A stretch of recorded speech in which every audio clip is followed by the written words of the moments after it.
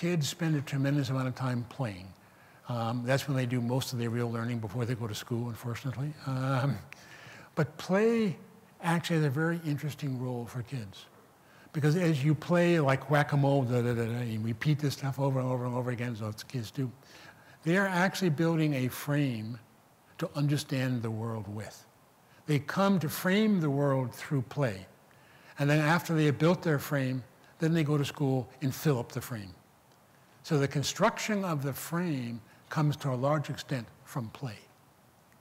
But if we go back to the very beginning with this exponential infrastructure and these little tiny S-curves all happening faster and faster, guess what?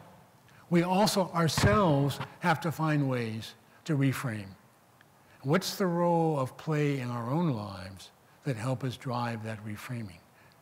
And once we do it, are we willing to do it the next year and the next year and next year?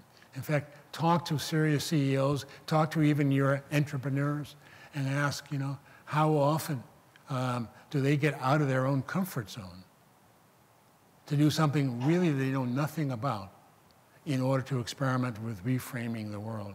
And I can tell you some beautiful stories about just how powerful that is. But the point is that if we look at knowing, making, and playing, there is a common thread here, and that is deep tinkering. And I want to argue that one of the essences of the entrepreneurial learner is the willingness to constantly tinker. And if you're willing to constantly tinker, you're not afraid of change, because you don't expect things to work.